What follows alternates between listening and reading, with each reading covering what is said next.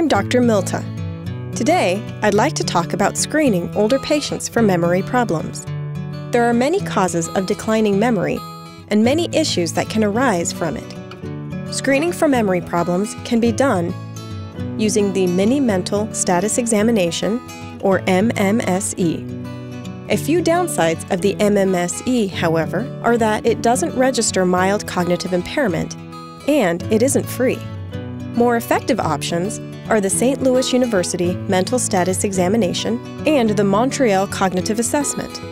Additionally, St. Louis University has validated a more rapid, equally effective test, the Rapid Cognitive Screen. Let's take a look at how a typical memory screening might look.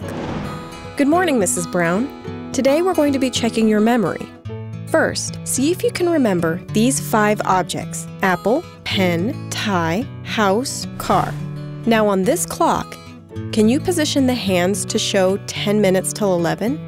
Now, how many of the 5 objects we looked at a minute ago can you name? There was an apple, a house, and a dog, a clock, my Uncle Stanley. And now I'm going to tell you a short story. Jill was a very successful stockbroker. She made a lot of money on the stock market. She then met Jack, a devastatingly handsome man. She married him and had 3 children. They lived in Chicago. She then stopped work and stayed home to bring up her children. When they were teenagers, she went back to work. She and Jack lived happily ever after. And now, Mrs. Brown, what state did they live in? Who? Oh, they moved to a house with an apple? Well, Mrs. Brown, your memory screening shows that you scored 2 out of 10 points. Let's talk about some ways that we might work on your memory.